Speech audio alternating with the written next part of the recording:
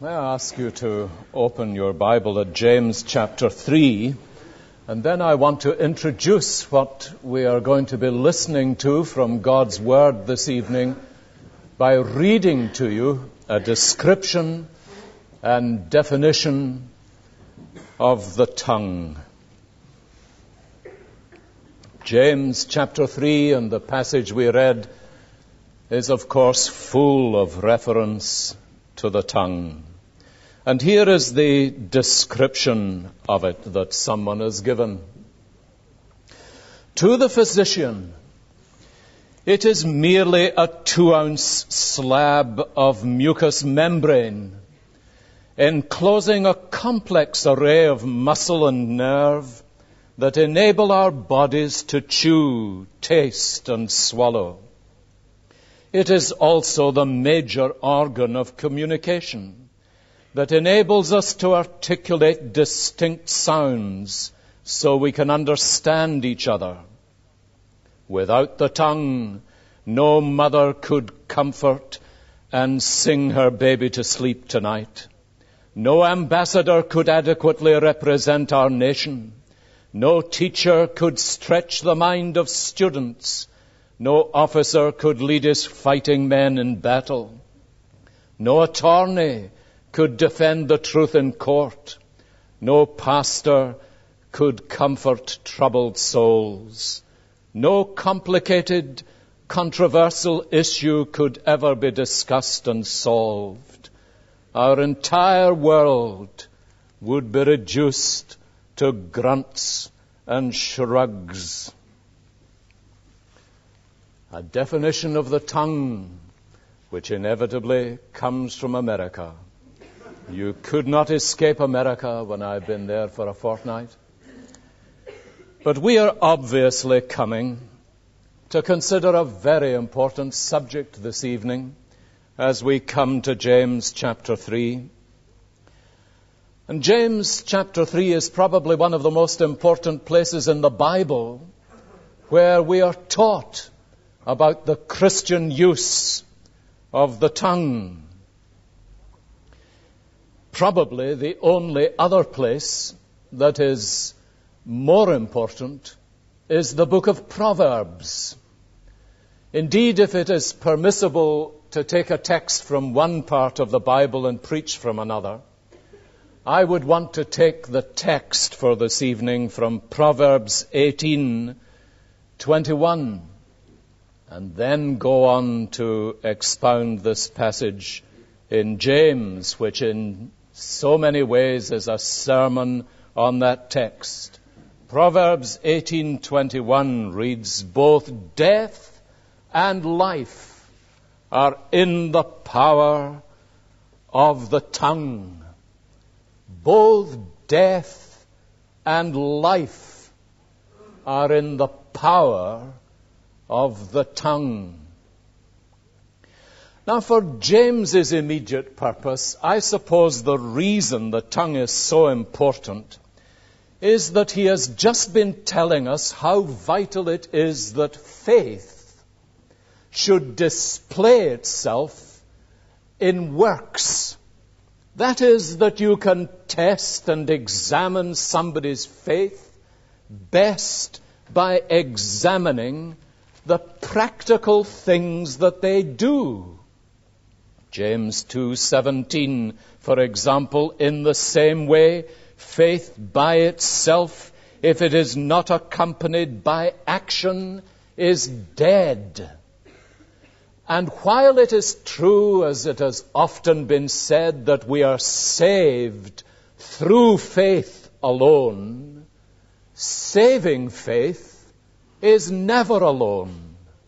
It produces works which are the evidence of its reality.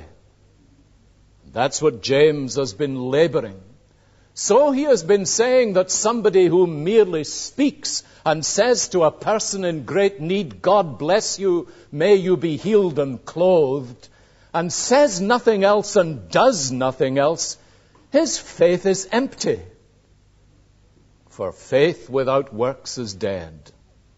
But there is another sense entirely consistent with that, in which the words that we speak display the kind of people that we are. And just as you can tell somebody's character from their works, you can also tell someone's character from their words.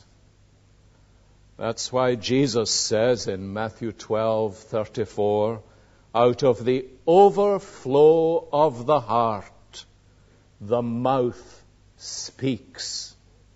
Now you know what an overflow in a tank in your roof is for. It allows the contents of the tank to flow out through a pipe. And you know exactly what's in that tank when you watch the pipe and see it overflows with water. And James and Jesus are at one in saying to us, you can tell what is in someone's heart when you watch what overflows through their mouth, through their lips, by their tongue. And so in chapter 3, verse 10, James speaks to us about this remarkable anomaly. Out of the same mouth come praise and cursing. My brothers, he says, this should not be. Can both fresh water and salt water flow from the same spring? Can a fig tree bear olives or a grapevine bear figs? Neither can a salt spring produce fresh water. And James is telling us that our words are an index of our heart.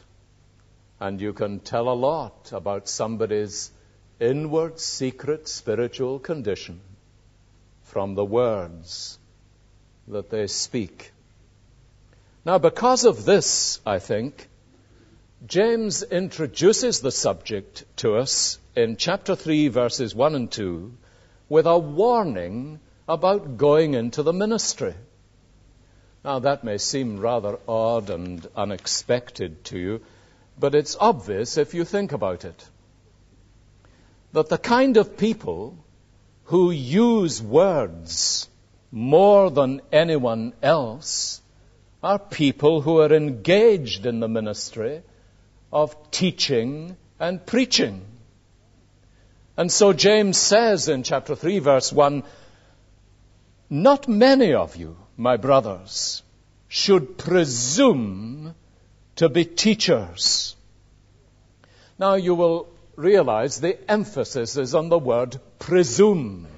He is not discouraging people from becoming preachers and teachers of the Word of God. Nor is he discouraging those who have a genuine call into the ministry, as we would call it. What he is pointing out is that there is a solemn and inescapable responsibility for every Christian man or woman in the words that they speak. And when the very essence of your work is the speaking of words and the using of your tongue, then there is a more solemn and more profound responsibility that focuses upon that particular area of service. And so he says, since your main vehicle of expression is words, then it's an important thing not to presume to be teachers. That is, not to take this ministry on lightly or thoughtlessly or without the most serious consideration of the responsibility that goes along with the privileges. Now, I can think of no greater privilege in the whole world than being called and summoned and driven by God into a teaching, preaching ministry. I think of it as the most astonishing privilege that God has ever conferred upon me.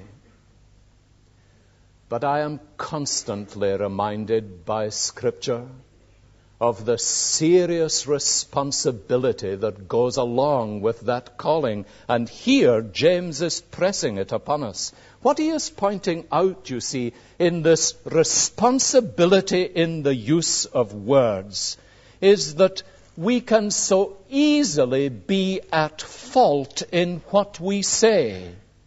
Do you notice it? Verse 2, we all stumble in many ways. If anyone is never at fault in what he says, he is a mature rather than a perfect man.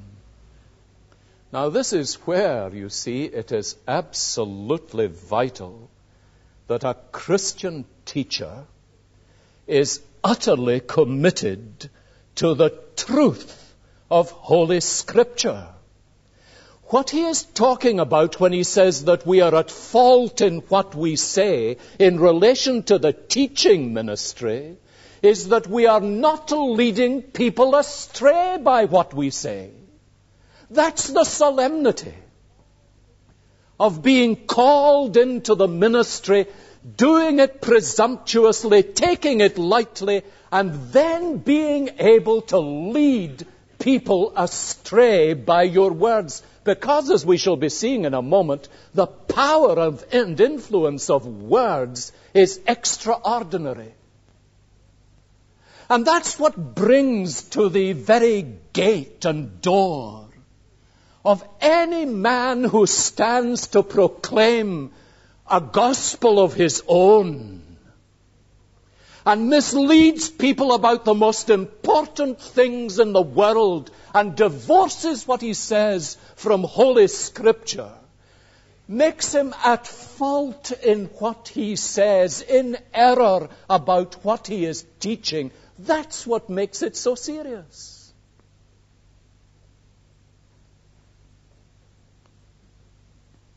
When I am at the High Court, I hear people being sworn in as witnesses, and they are charged. Do you swear and promise? And they put their hand on the Bible to tell the truth, the whole truth, and nothing but the truth, so help you God. And the witness says, I do so promise. Now, those who are teachers and preachers of the Word of God need to recognize that that is what happens to them when God calls them. He, as it were, says, raise your hand in my presence. Do you covenant in the presence of God to teach and preach the truth, the whole truth, and nothing but the truth, so help you God. And James says, I tell you, he says, we who teach will be judged more strictly. The end of verse 1. That's a vital thing for us to keep in mind as we pray for people to come into the ministry. We need to recognize the responsibility that is theirs. By your words, says Jesus, you will be justified, and by your words, you will be condemned. And if it is true of anybody, and it is true of everybody, it's true of you, whoever you are this evening, that your words are going to rise up and condemn you one day. For the same reason that our works are going to be the object of our judgment, that they tell the truth most deeply about our character. But if it's true of anybody, it's true of teachers and preachers. But it's not only this question of adhering to the truth. Let me point out to you something else. Professor Hort, who was a great Greek scholar, and some of you may know his name, wrote these words. Mostly what he has written is about Greek language and so on, but he wrote these words which I once took down, and they were a great challenge to me. The mere possession of truth is no security for the true utterance of it. For all utterance is so colored by the moral and spiritual state of the speaker that truth issues as falsehood from his lips in proportion as he himself is not right with God. So he says, let not many of you be teachers, because, in Alec Mateer's words, you will attract a closer scrutiny from God. That's the reason that I often say to people who are coming to discuss with me the possibility that God may be calling them into the ministry, I often say, if you can do anything else, you should. Now, they sometimes are surprised. And I say to them again, if you can do anything else, you should. It's a bit like getting married. And I say that seriously to you. If you can seriously contemplate living the rest of your life without this particular person, then you should go and do that. If you can seriously contemplate being the Prime Minister of Great Britain, well, that's maybe not a very good example, but if you can seriously contemplate being a successful businessman or whatever, and that going into the ministry of God's Word is just another possibility, then you should go and be that successful businessman. Because there is something about the compulsion of God upon someone. You read the Scripture and you will find that this is true, that makes it impossible for him to say no. Men run away from God. Send my brother, said Moses. I am but a child, says Solomon. I cannot speak. Again and again you find men crying to God that they are unfit for this task. They do not want it. They cannot face it. And in the end of the day, they say, God drew me, and I had no option.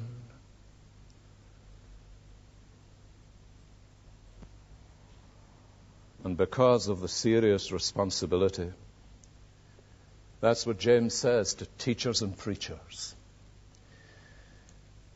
Now he says we all stumble in many ways, verse 2. That is, we are all of us frail, we are all of us human, we are all of us sinners, whether redeemed sinners even or no.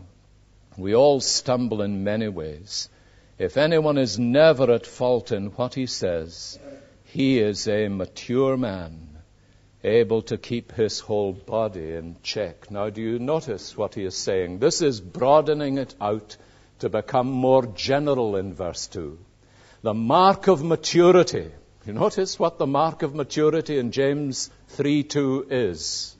The mark of maturity is being able to control your tongue. You got hold of that? The mark of Christian maturity and the evidence of the fullness of the Holy Spirit in your life is not that you speak with another tongue, but that you're growing to be able to control the one that you have.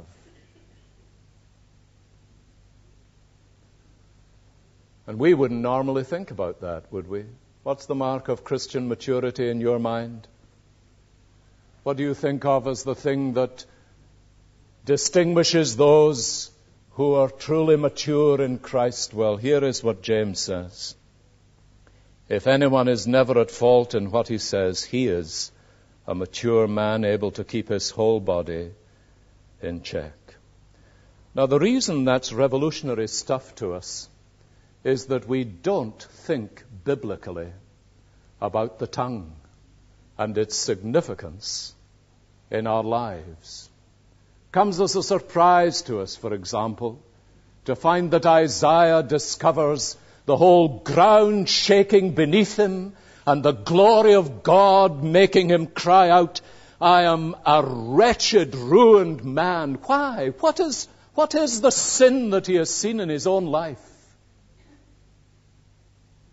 He says, I am a man of unclean lips, and I dwell in the midst of a people of unclean lips, and my eyes have seen the King, the Lord of hosts. Now we tend to think of unclean lips as an amiable weakness, but Isaiah sees it as the very essence of what would cause the glory of God to burn him up. Now when we come to verse 3 of James 3, we come to the main body of what he is saying, and the rest of our time we'll spend on this. There are three main things that James wants to draw our attention to. Let me tell you what they are, so that you know approximately where we're going. First, he says the tongue is powerful. It can change lives. That's verses 3 to 5a. Secondly, the tongue is dangerous. It can destroy lives. That's from verse 5b through to verse 8. And finally, the tongue is indicative. It can reveal our hearts. But here's the first thing. The tongue is powerful. It can change lives. That's the point, really, of verses 3, 4, and 5, right through halfway of verse 5. And what James is speaking about is the disproportionate significance of the tongue. Two illustrations make that clear, and you will notice how he puts them. In verse 3, the first is the illustration of a bit in a horse's mouth. And the second, in verse 4, is the illustration of a rudder in a sailor's hand. Now, the bit in the horse's mouth and the rudder in the sailor's hand both point to the same thing. They show us that something very tiny has power to change something very great. The bit in the horse's mouth, if you've ever ridden, turns the horse round. At least that's the theory that they taught me when I remember being on a horse, a day my family have never forgotten, I may say. The theory is that you pull the bit in one direction and the horse should go in that direction, but it does with somebody who is a proper horseman. And this is James's principle. You pull this tiny little bit. Somebody may say, how has that little child got that great hulking horse to turn round? And the answer is this tiny little thing that pulls the horse in its mouth. And it has a disproportionate significance. The same is true with this great ship. Here is a small, comparatively weak sailor. And he has the rudder of this great sailing ship in his hand.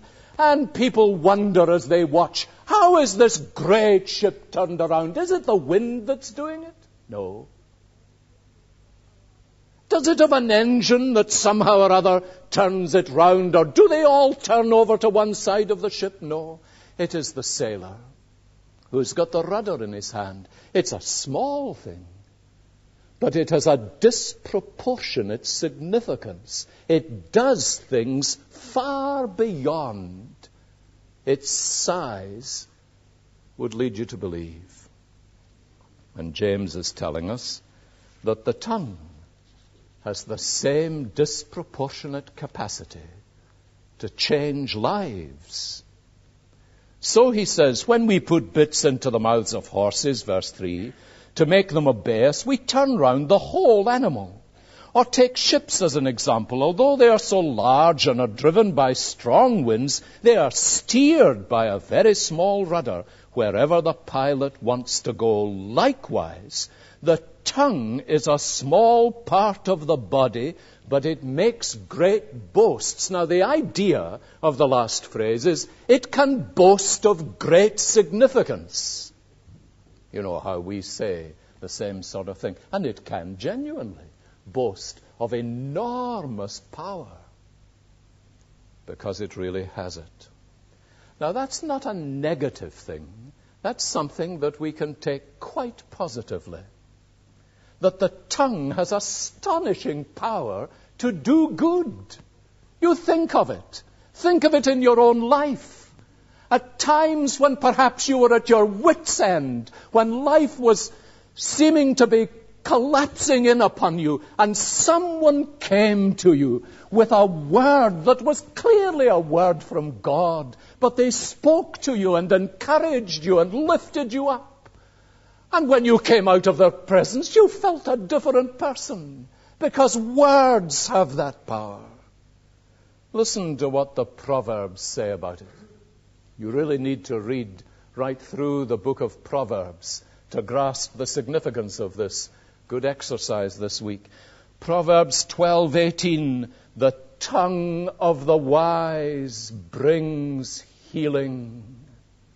Proverbs 16:24, pleasant words are a honeycomb, sweet to the soul and healing to the bones. Proverbs 10:21, the lips of the righteous nourish many. Proverbs 12:25, a kind word cheers the needy. Now, there are just so many people around us who desperately need encouragement and comfort and assurance. And words so often are the vehicle of bringing that comfort and encouragement. You know how the godly woman is described at the gate in the last chapter of Proverbs. And one of her great characteristics is in her tongue is the law of kindness. And kind words can be like an oasis in the desert to someone.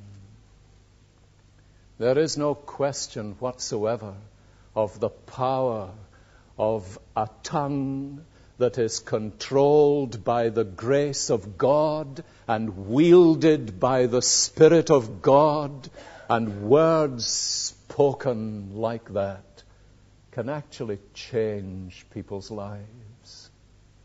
You must have heard people say when they're in hospital and feeling awful, somebody has come to them and spoken a few words to them, and they have just been lifted up. Some of you may have known what it's like to be bereaved, and in the midst of that appalling, almost indescribable pain of sorrow, and someone has come and put their arm around your shoulder and said, I know exactly what it is that you're going through, and they have spoken to you, and you have found, people have said it to me, a burden has just been lifted. They have said it about some of you who have gone to see them. A burden has been lifted because the power of the tongue is so graciously used by God. And that's to say nothing of witnessing words and praying lips and the way we can use our tongues to tell the glories of the Lord Jesus. What disproportionate influence this little organ has. It can change lives. But the second thing is that the tongue is not only powerful, Perhaps because it's so powerful, it's also dangerous. It can ruin lives. Notice in verse 5, halfway through, there's a third illustration that James has. Not now the horse or the ship, but the forest fire. Consider what a great forest is set on fire by a small spark. Now, the same truth is here, the disproportionate significance of the small spark and the great forest fire that can be produced from it. Now, there are parts of the world today where this is a real problem. When we were in Florida, they were broadcasting the dangers of forest fires in various places because of the dry winter that they have had over there. Amazing when you think of it, but it's true. There are parts of Australia today where the same thing has become a great problem. And you see, what is so dangerous is that just a spark can produce a conflagration. Now, says James, the tongue is just like that. It has a peculiar capacity to be used for evil. Notice how he puts it. The tongue, verse 6, is also a fire, a world of evil among the parts of the body. It corrupts the whole person, sets the whole course of his life on fire, and is itself set on fire of hell. John Trapp, the Puritan, good man to speak about tongues if you think of it. John Trapp, the Puritan, says, evil tongues are the devil's bellows. Evil tongues are the devil's bellows. Now, James talks to us. You just need to follow the verses. They scarcely need comment. About the influence of the tongue, and then about the source of that influence, and finally about the stubbornness of the tongue, its unwillingness to be tamed.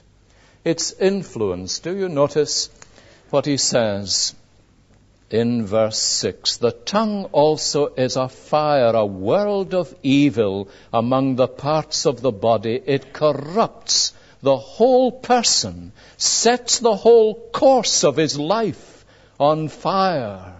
Now, the influence of the tongue, therefore, you see, even a little spark of it. Let me read to you some words that were written this time by an Englishman about this. This deadly drug, he says, does not need to be taken in large doses. A drop or two will suffice. The tongue does not need to distill long speeches. It has but to drop a word, and mischief is set afoot. Thus has peace been ruined. Thus has a reputation been blackened. Thus has a friendship been ended. Thus has a life been blasted. In small ways, our minds and lives poisoned by a word, by the poison of the tongue. And you know how it happens, of course, don't you? Proverbs has got a great deal to say about gossip. And you know the sort of thing that happens. Do you hear somebody say, it can just be a short sentence or so. Do you hear what they're saying about so-and-so? You'll notice nobody ever says who they are. They are saying, and we never ask. We say, are they? Do you know what they're saying about so-and-so? What are they saying about so-and-so? And then sometimes, well, of course, it's just rumor, you know. But what they're saying is this. And then they tell you. You say, oh dear. Now they say, I'm telling you this. This is a good evangelical addendum. I'm telling you this just for prayer. Just for prayer. That makes it excusable. you see. And I often want to say, just for nothing of the kind. It's just for pure, evil, malicious, damaging, hell-inspired gossip. And so it is. No wonder the psalmist cries to God in Psalm 141, "Set a watch over my lips, O Lord."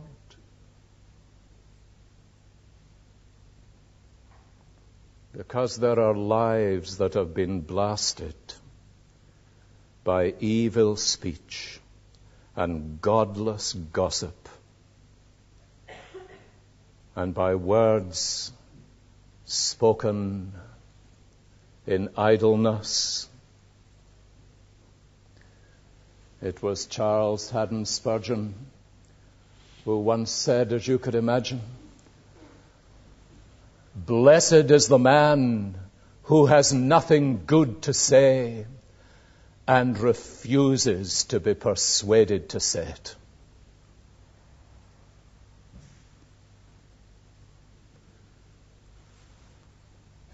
There is an influence that the tongue has, and it is destructive. And it can be destructive in all sorts of different ways. It is possible to discourage and disable people by loose, careless, cruel talk. You know how easily that can happen. There is a certain form of humor which exists on the basis of hurting other people. Isn't that true? It gains its validity from the spirit of detraction. And it detracts from someone else in order to get a laugh. You know this sort of thing? And there are sensitive souls who are greatly wounded by that.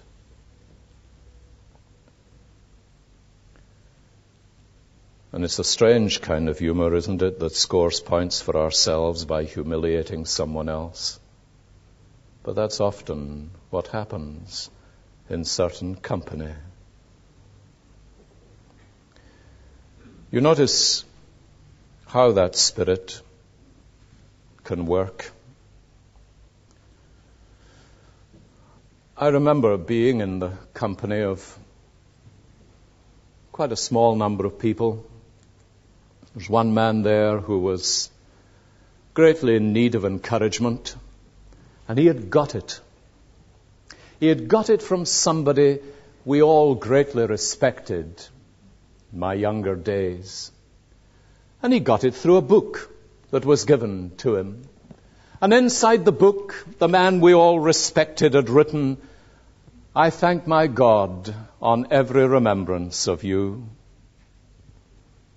And he came and tentatively and shyly said to us, "Do you see what he's written?" And one somewhat bitter soul looked at it and said, "Oh yeah, he writes that for everybody." You could have seen the collapse of the spirit of that young lad. It's the spirit of detraction. You know.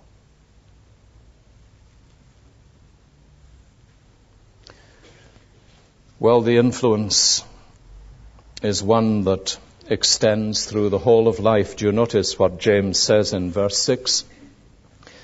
He says it corrupts the whole person, sets the whole course of his life on fire. Now, that most scholars think refers to the span of his life. That is, the whole range of his years. And it may have a reference to the fact, it's undoubtedly true, that this is something that doesn't cease to be a problem the older you get. There are some things that do cease to be problems the older you are, you know. There are things that become less of a battle. But this is not one of these. And a bitter tongue can pursue you into old age and right to the grave. The beautiful thing to hear that old nun who prayed, Lord, save me from becoming a bitter old woman. And I've got a theory that begins quite early. And that you need to pray from your childhood. Lord, set a watch over my lips, keep my tongue sweet.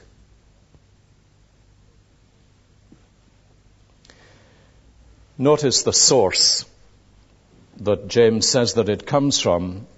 It corrupts the whole person, sets the whole course of his life on fire, and at the end of verse 6, it is itself set on fire by hell. That is, it's the devil that is at the root of it all. And these burning tongues that wound people, they are the fiery darts of the evil one. That's what he's saying. Look at its intransigence, its stubbornness.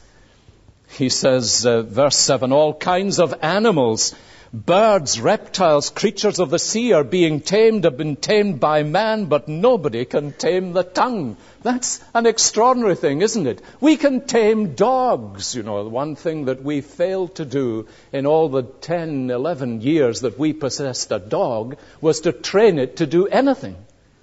Did absolutely nothing. But people can train animals. It's perfectly right. You can. People can train elephants to stand in a tiny little tub.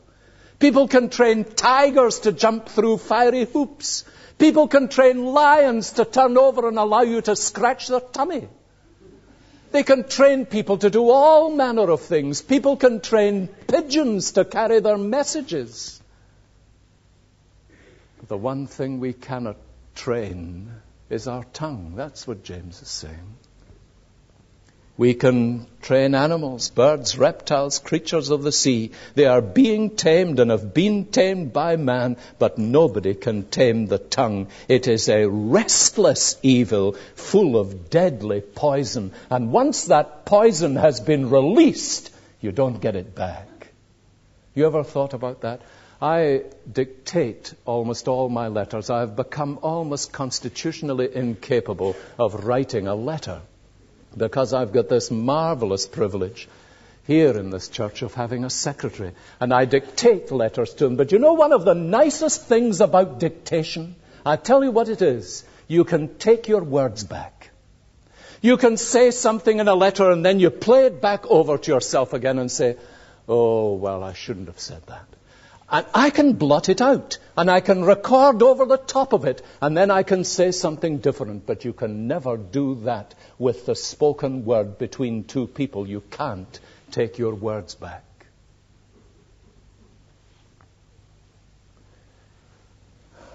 I think it was Adlai Stevenson who said, or who is said to have said one day, Lord, make my words tender and sweet, for perhaps tomorrow I will have to eat them.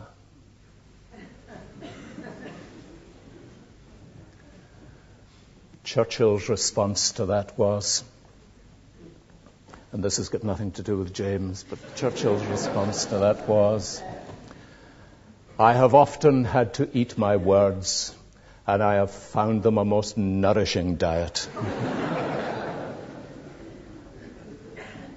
But the trouble about them is that you cannot have them back once you have spoken them.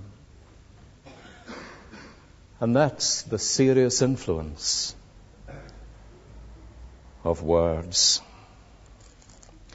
And the last thing that James has to say in verses 9 to 12.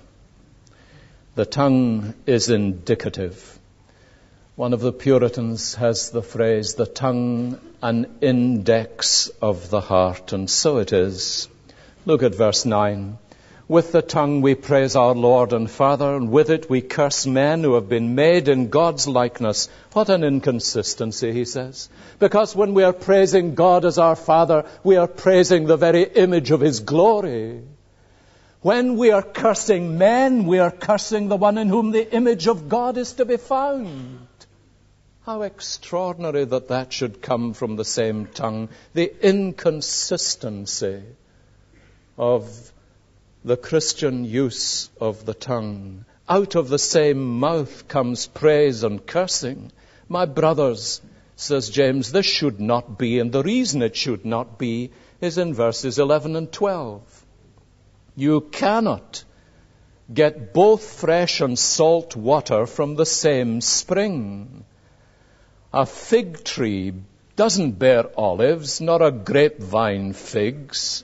Neither can a salt spring produce fresh water. So what we're really asking about when we discover that our tongues are bringing out bitter things is, what's the condition of that heart?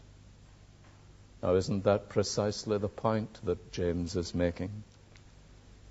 It is out of the abundance of the heart, as the Authorized Version puts it, that the tongue speaks. You know how the doctor says to you, well, they used to say when I was a small boy, the doctor used to say to you, and you went with something that seemed rather vague and general, let me see your tongue, and you put your tongue out. Ah, he said, but of course he didn't immediately start to attend to your tongue. He would turn and write out a prescription and say, take that for the next 10 days and you should be all right. What was he doing? He was using the tongue as an index of our health.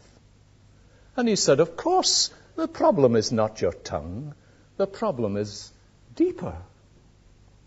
And that's the point.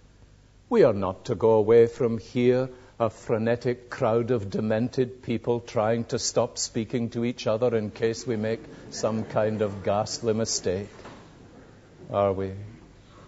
But what we are to do is to cry to God, Lord, so change my heart that my tongue will speak the law of kindness